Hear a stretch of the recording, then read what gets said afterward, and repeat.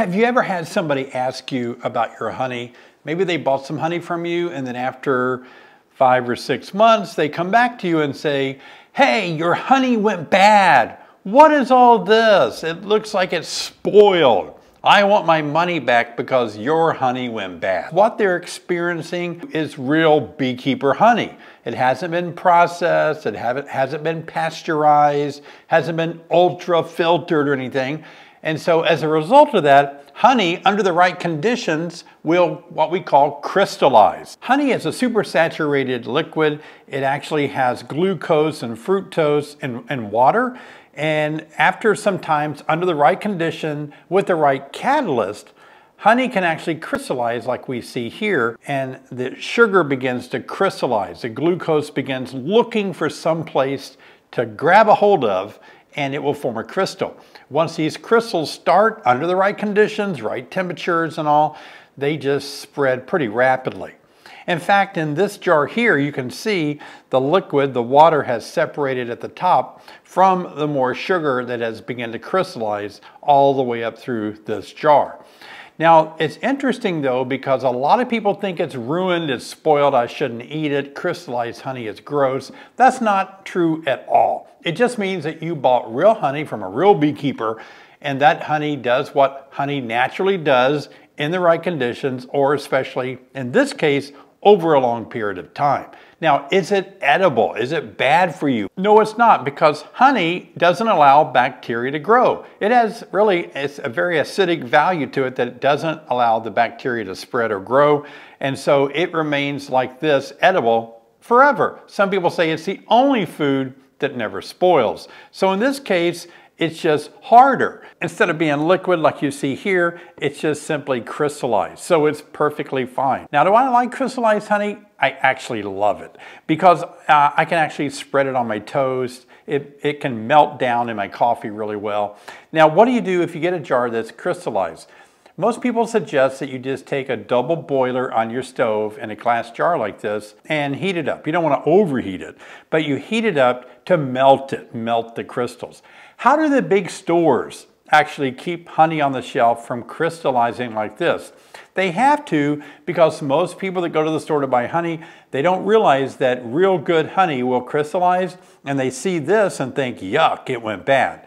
So they'll not be able to sell their honey, so they have to require that their honey never crystallizes on the shelf. That way they can keep it on the shelf a long time and keep selling it. And the way you do that is you ultra filter any kind of particles from your honey, or pasteurize your honey.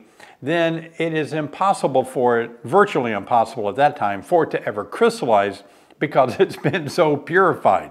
But most of us feel that if you do all of that to honey, that you lose a lot of its natural flavors, and sometimes we feel you might even lose some of the natural properties that we enjoy in honey. Now let's take a look at this jar and see, we can look at it up close. It's even been around for so long that some of the honey is crystallized on the lid, and you can see the liquid here, how much this liquid at the top has separated out from the hard crystals below it. I'm going to taste this. This will have a different flavor to it, but I just want to see what it tastes like. It tastes like honey. Very good, actually. But let's see if we can get down there to where these crystals are, and I can show you the crystals. Yeah, as you can see here, you see more of the harder crystal. And these crystals that are formed here are going to be a little bit thicker than what we normally would find in what's called creamed honey. Let me see what these crystals feel like. Yeah. These crystals a lot more grainier. They're almost like sugar. They're harder. You can feel them in your mouth, on your tongue. But I want to talk about creamed honey. Cream honey is made the same way as honey naturally crystallizes.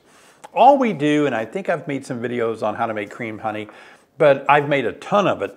And so what you do is you just take some already creamed honey that you can buy somewhere, or you can buy some starter powder sometimes.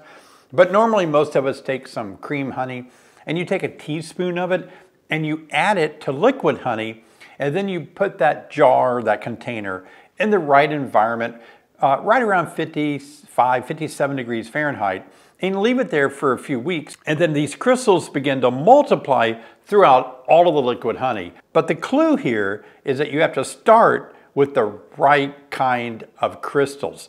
And that means these crystals that you make cream honey with are very small. And so now when you put them on your tongue and taste them, fill them in your mouth, it's very smooth. That's why a lot of people think creamed honey, it looks so smooth that it doesn't have the harsh kind of where you can feel those crystals, and people think, oh, they must have added butter. It feels creamy. No, we've just added really small crystals, and those crystals replicate in the same size that they are. And in this case, they're replicating in a larger size so you can feel it more. But you know, most of us that love honey, we really love crystallized honey. I've got a lot more to share with you in the video today. I'm going to talk to you about what the measurements are. Some of you are dying for these measurements. You keep telling me you want the measurements. I showed you in a previous video how to make these little 5-frame nuke boxes, but we'll go through the measurements. I got my tape measure here, but I want to talk more about some honey. Look at this honey here. Now, this honey is interesting because it says honey blend. Picked this up, I don't know where I got this actually, but somebody gave it to me, I think. But it says a honey blend, and as I read the ingredients of this honey, look what the ingredients say. Wow, it doesn't say what most jars of honey say. It doesn't say pure honey. And so this is a blend. It does have the word honey in it, but it's the last ingredient, so that means all the other ingredients, the other sugars, is what's the corn syrup or whatever. That's the predominant sugar in this. But I want to taste it to see if it tastes like honey. I don't feel like eating very much of this. I'm just going to taste it because I don't like the ingredients. All right. In my opinion, it has no flavor of honey at all. It does taste like corn syrup. Here is crystallized honey. Bought this somewhere. I buy a lot of honey just to test and sample it. But this says orange blossom honey. And I'm a big fan of orange blossom honey. And I want to see if this tastes like orange blossom. Orange blossom I have found from orange trees. It doesn't taste like oranges, by the way. It tastes like the flowers smell on an orange tree. But I want to taste this to see if it does taste like orange blossom. It is getting thicker and it has crystallized a little bit, I can see in places. But sometimes even this orange blossom honey loses its real strong flavor after it's sat around for a while. When you first harvest it, oh gosh, it's so good. It's even darker than most orange blossom. Here we go. It's from Florida, it says. Oh yeah, yep.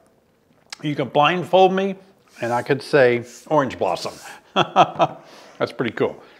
One more thing I want to show you before we get into what size this nuke is. This is a tincture made from propolis. Take a look at this. Somebody sent this to me. I appreciate the gift.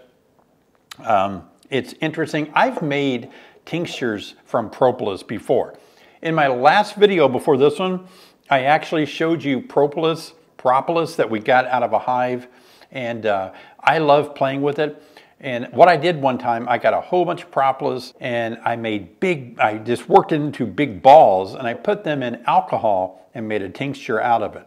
And that's what this is here. Let's see if it smells like, it smells like vodka. It smells more like alcohol with a little bit of propolis in it. But you can see, if you look closely, that the color, it has that darker propolis color to it. And a lot of people swear by this. You can use it in different applications. I'm not going to say what applications you can use it in because I'm not going to be responsible to give out any medical advice. You do your own research. But a lot of other countries, a lot of people here in the U.S. swear by this. And they use it for a lot of different purposes. Now, I want to give you the measurements. Here's a book that Sherry and I wrote, by the way. If you're interested in this book, step on to our website, honeybeesonline.com, visit our website, and we'll autograph a copy when you purchase one. Sherry and I wrote this book. She wrote half, and I wrote the other half. And it might be the right time of the year for you to give that as a gift or use it for yourself.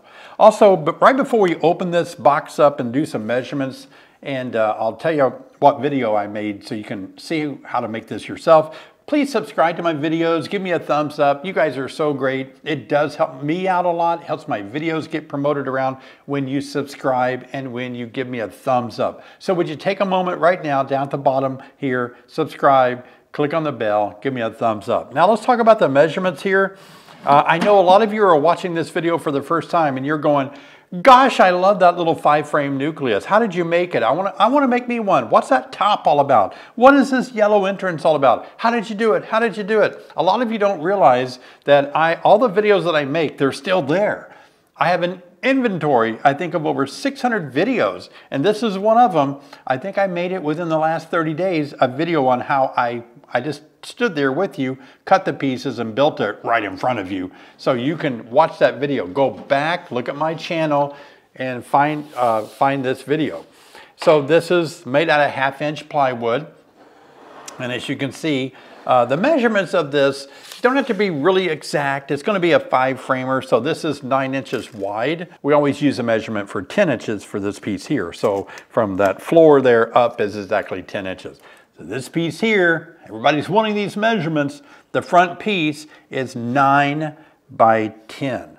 That means that this side piece, since it goes inside of the front like this, it's still going to be 10 inches this way. See what I mean? Everything is 10 inches high. Think of that. The back piece, 10 inches high. In fact, the back piece here is same as the front, 10 by 9. 10 inches tall, 9 wide. All right, so now let's measure this piece here. These are the pieces that go along the inside, and they're 19 1/4. So about 19 1/4 inches is what you're looking for here. And why we need that measurement to be right is because we want the frames to fit in here. So we want that space to be about 19 1/4 inches. That way it allows our frames on a deep frame or a super frame to hang right in here. And this piece here is, let me give you the measurements. A lot of you are asking me about this piece here. As you can see, I dropped it down so my frame would sit in there nicely. So let me give you the measurements on those inside pieces. This measurement is 9 1/2 from the floor up to the top here. That's going to be the bottom board down here that it's going to rest inside of. So I actually build the box first and then I add this piece. So it's going to sit there at 9 1/2 tall. That means there's a 1/2 inch right here for the frames to hang on. And this piece that fits inside of there is exactly 7 3/4. So it's 7 3/4 wide, and it's going to be 9 1/2 here. Same on the piece up here. They're both identical. And then the bottom piece, you can just easily figure out the math now because this has got to be 9 inches. And if you do the math this way, of course, it's going to be the size of the box. Now, I made mine accidentally a little bit longer, which worked out kind of cool because the bottom piece is a little bit too long here and it sticks out a little bit. But if you just measure the box, the overall width of the box, that's what is going to be your bottom piece. And in my case here, I mean, you can put the bottom on last, but it looks like mine is about 20 1/4 from these two pieces. 20 1/4, and the width again, say it with me, 9 inches, right? All right, 9 inches and 9 inches, 9 inch. I just think 5-frame boxes should be 9 inches is all there is to it. I think I gave you all the measurements. I know a lot of you are wanting to make your own. Watch this video. Maybe I'll leave the video at the end after I'm done talking and sharing. I'll leave the video where I made this and you guys can make your own. Now, I make these, I bend these on my metal bender. This is just pieces of aluminum. I get them in big, huge rolls. And I've got a cutter and a bender, and I just put these little bends at a slight angle like this, and that way I can, you know, you can make a wooden lid. You probably should, but for me, I like to get in there fast, and I just put a little metal lid on there. Keeps the rain out. It allows me to take it on and off pretty fast.